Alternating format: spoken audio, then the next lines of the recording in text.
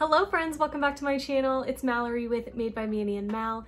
In today's video, we're going to be keeping it pretty simple, but we're still packing a really big punch. We're going to be making a cup with no glitter. I know, hold for shock. Even without glitter, this cup is so beautiful and I really love how it turned out. Hopefully you do too, and I hope you enjoy the tutorial. I cannot wait to see what you come up with using this technique, so be sure to tag me in your designs at Made by Manny and Mal, and I will give you so many hard eyes and so much love. I think that's all I've got. Check out the description box for links to everything I use in this video, and let's go!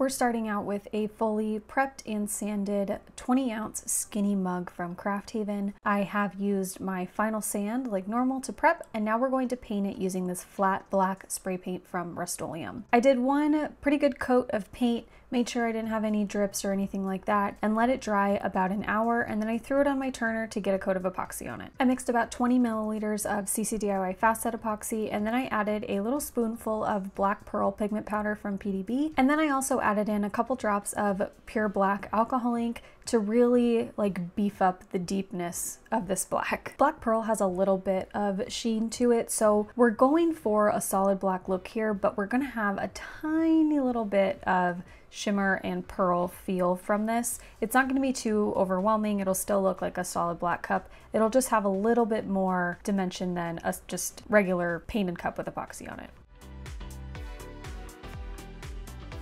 After we had all the epoxy on there, I took my torch and popped any bubbles or anything that was on there. I really wanted to make sure we didn't have any flecks of anything in here. This is the hardest part with a solid black cup.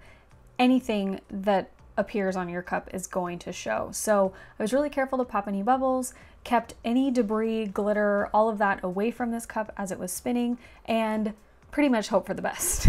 I let this cure about 4 hours, and while it was curing, I went into Canva to put together my floral bundle wrap that we're gonna add to this cup after. I use Canva like nobody's business. It's my favorite thing to use. I do have the pro version, but there is a free version, and I highly recommend it if you haven't checked it out before. You can do so much in Canva. You can upload images to Canva, so that's what I did. I got all of these floral elements from Creative Fabrica. I will have the packs linked in the description box below. Usually when you order these watercolor flowers, you will get a arrangement, and then you'll also get the elements. So I took an arrangement from one bundle and set those up. I took two and did them kind of diagonal from each other, and then I took elements from a different bundle that kind of matched, and then I just started randomly placing flowers to create my little bundle of flowers that we're going to wrap around the mug. This usually takes me about 15 to 20 minutes when I'm putting together a new bundle. I just rearrange and size and all of that until I'm happy with how it looks, and then I just download it as a PNG with a transparent background, and then go into Pages, which is like Microsoft Word but for Mac, and then I just put it in there and resize it to make sure it's going to fit on my cup, print it out on printable vinyl, and then cut it out with scissors.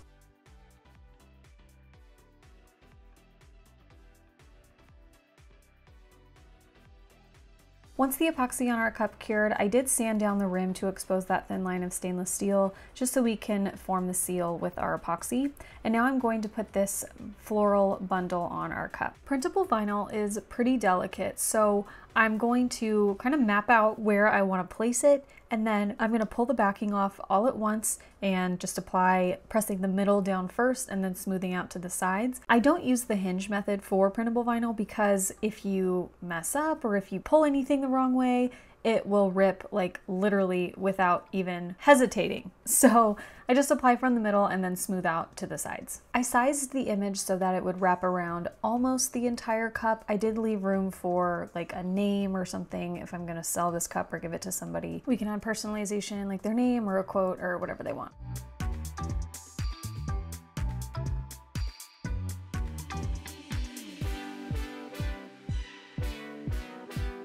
I'm going to go straight into another coat of epoxy now that we've got this on to seal it in. You don't need to use quick coat or clear sealant or anything like that. You can just go right into epoxy. Once that coat cures, we're ready to move on to the next step. We're going to outline all of our flowers using a white acrylic paint pen.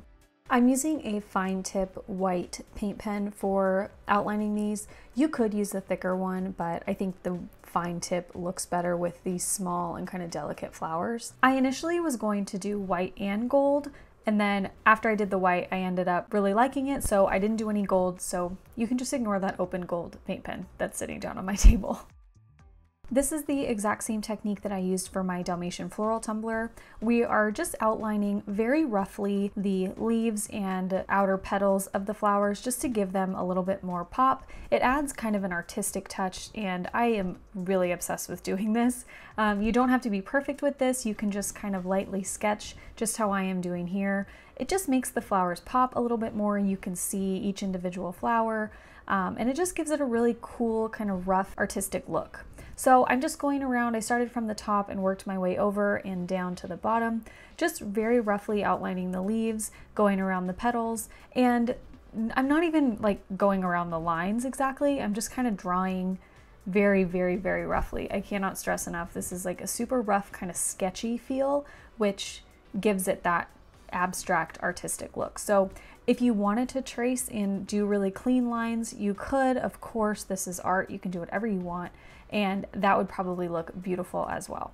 This technique also covers up your cut lines. So when you cut this out with scissors by hand, if you choose to do it that way, you don't have to worry about cutting out the middle kind of white space in between the flowers. Your edges don't have to be perfect when you cut them out because you're going to outline them anyway, and they're going to just become part of the art. So don't worry if you like messed up a cut or if you cut something too straight and it looks weird. You can just outline it with your paint pen and make it part of the piece. I will have these paint pens linked in the description box below, by the way. I got them on Amazon. They come in a huge pack, and they are my favorite paint pens to use. So if you are interested in getting some, the link will be in the description box for you. So just gonna work my way around these flowers and leaves, outlining. Remember, be really, really rough and just go with the flow, have fun. Just gonna finish this up, and then we'll be back to finish this girl up.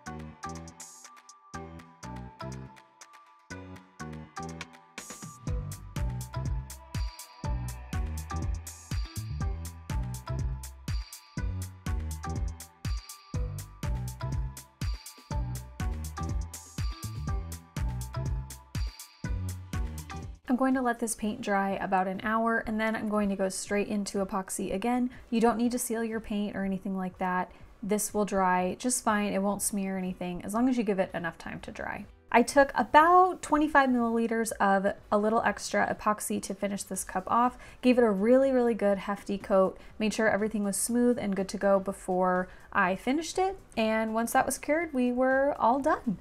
This cup is so simple and elegant and so fun. Even though it's a black cup, it's got all these bright colors coming from the flowers, and I feel like it really makes a good, simple statement. Hopefully you enjoyed this video. If you did, please give it a thumbs up and subscribe to our channel if you are not already. We upload videos every Tuesday and Saturday. There are a ton of links for you in the description box below, including links to our social media, Instagram, Facebook, our Facebook group. So we'll see you there. Okay, thanks for watching. Love you. Bye.